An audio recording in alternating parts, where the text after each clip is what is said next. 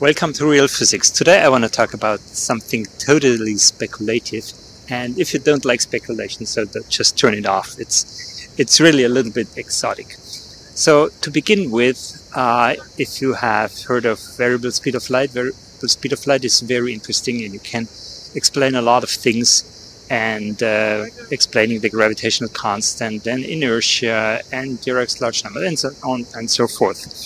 I have made a playlist on that. So if you have never heard about variable speed of light, maybe you go there first if you're interested in that topic. But the basis of all this variable speed of light theories with gravity is that nearby masses cause the speed of light to decrease. Okay?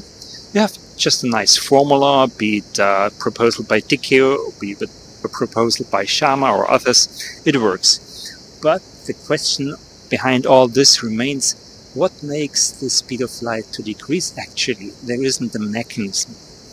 And if you just do gravitational physics, maybe you don't want to wonder about, but if you think about the entire physics, you know, I mean, particles, what is a mass? Particles have to be masses. We know this from de Broglie's wave mechanics, got the Nobel Prize in 1929, and the famous Davison gamma experiment proved that there is a wave nature of particles.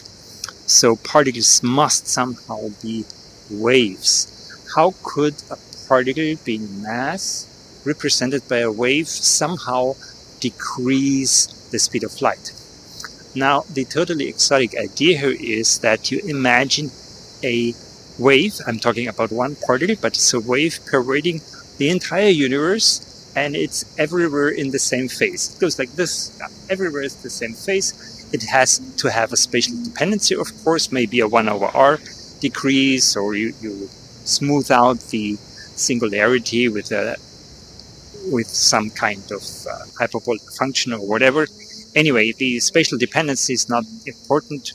It is important, but you can solve that. But the idea is that you have this wave which has everywhere the same phase. Now, if you think about more particles and the variety of particles in the universe, all these waves are of course random. They would combine in a random manner, and you have to calculate, due to the superposition, of course, that there is a wave everywhere resulting from all these contributions and all these particles. And this is, of course, yeah, you can do that only in a statistical way, maybe with some random walk or something.